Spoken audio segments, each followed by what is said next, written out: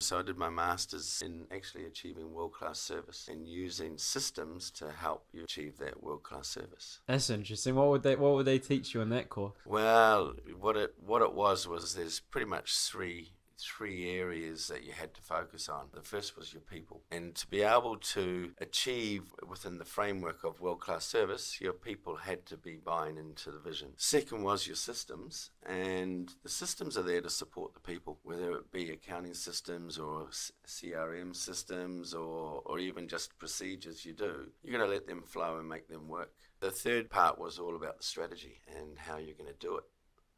And one part is having a plan, but putting it into action is the harder part, And so I went out to about 17,000 service organisations to try and pinpoint this and did all this correlations and quantitative analysis. And How would you do that 30 years ago? It sounded pre-internet. well, I was quite lucky that internet had just been coming about and the universities were all into it. I did mine by fax. Oh, yeah.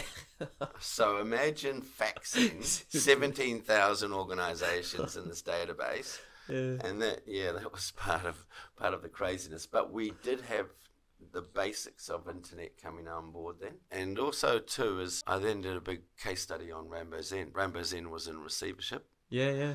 And the guy Barnes who brought it out, he brought it for $1 million, and he wanted to sell it for $10 million in 3 years' time. So we went through and implemented what our theories were in achieving world-class service.